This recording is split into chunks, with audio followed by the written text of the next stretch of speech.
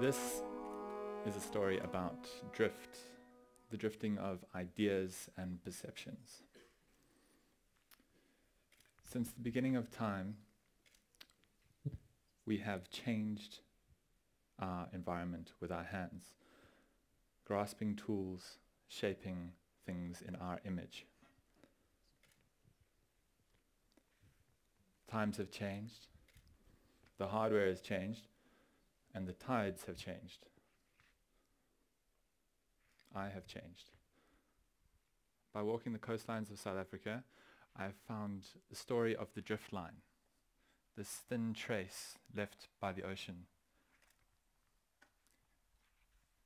reflecting what it gives, our impact on it. And as we know, if you've looked closely, you've seen little particles appear here and there, all kinds of colors and things. But what is this stuff?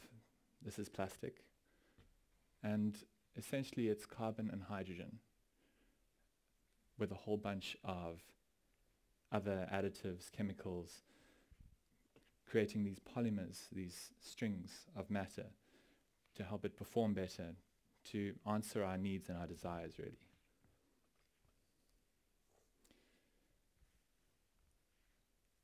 It's been very interesting for me to see how synthetic and organic correlate. And if you're not aware, plastic breaks down to a molecular level eventually, and the carbon and the hydrogen go back into the system, but the additives then get spread into the ocean, and so that adds to all the other pollution that we give it. But what's interesting is how it behaves in the same way.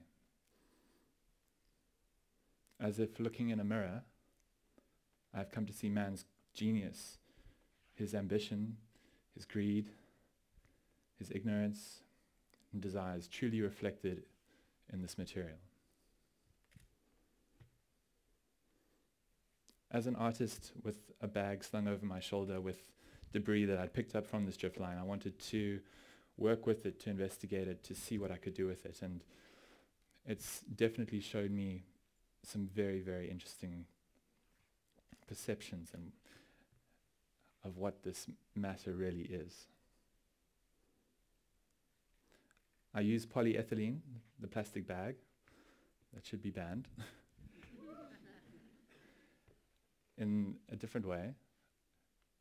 All discarded material that I collect in different layers using heat welding, what it does best, to reshape it.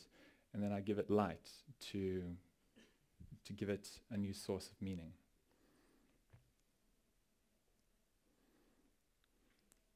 I now found that I had a deeper reason to go and search the rivers, to go and walk the coastline, collecting materials for recreation. And on this journey, I've had to grapple with the duality, and grapple with its absolute essential nature that we need to maintain this modern lifestyle. Because I believe that it's, in many ways, it's seen as a scapegoat for our own ignorance.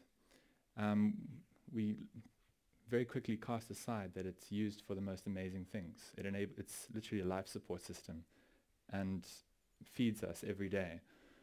Yet as soon as we see pollution lying around, we say plastic is bad.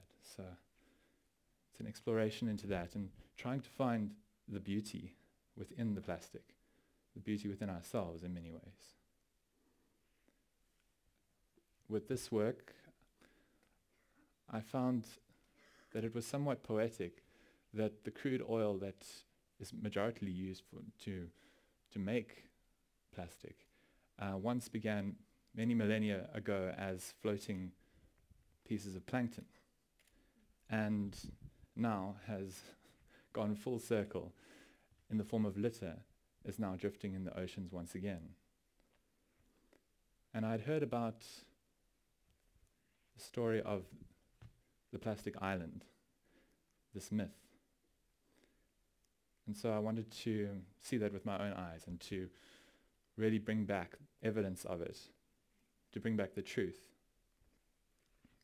And so I headed out, very fortunately, with a research expedition vessel that was taking water samples all the way across the South Atlantic.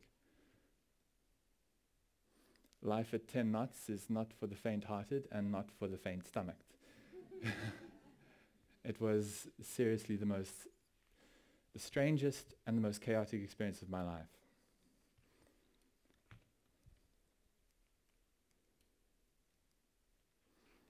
It was called the Sea Dragon and was run by this group called the Five Gyres.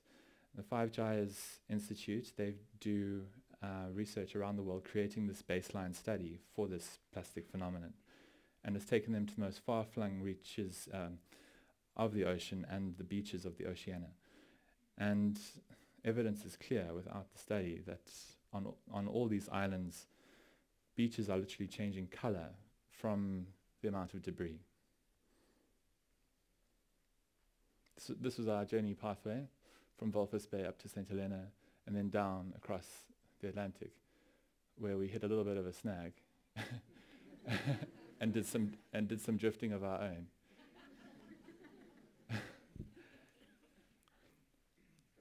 So much water and sky. The ever-present line of the horizon holds your attention. The movement of the waves and the rudder all created the most indescribable experience. The idea of being tossed off the boat was also a very sobering one.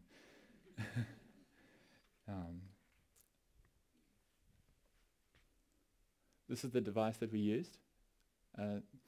We deployed this trawling device every 60 nautical miles for an hour at a time, and it had a 300 micron net.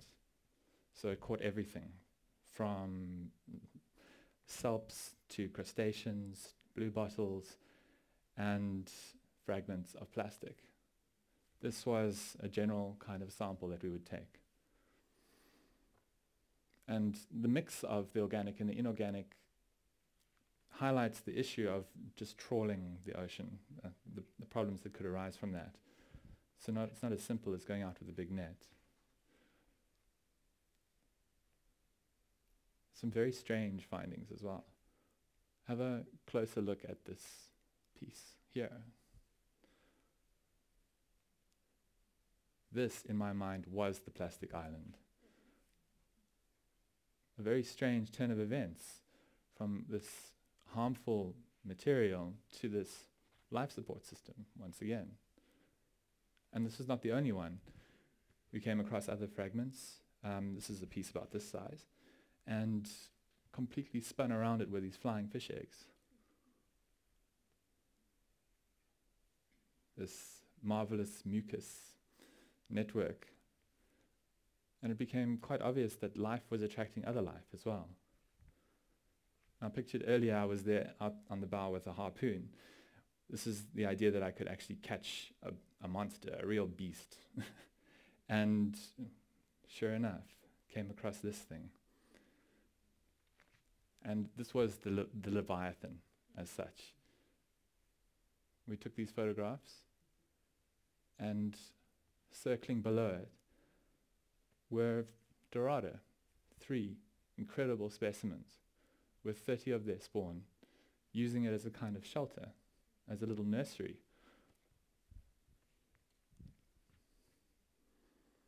This is such a strange thing from all the dogma and the stereotypes thrown onto plastic and the harmful effects, which are acknowledged. But this is the other side. Life's indifference, holding on, its resilience. And on my return to Cape Town, I was still trying to make sense of all of this, and so I decided to walk Muizenberg Beach, a place where I had picked up many pieces before, and came across this, which completely reaffirmed my insight. The plasticity of nature. So there's a strange ending to this story that we're still writing. Man and ocean, co-creating. Thank you.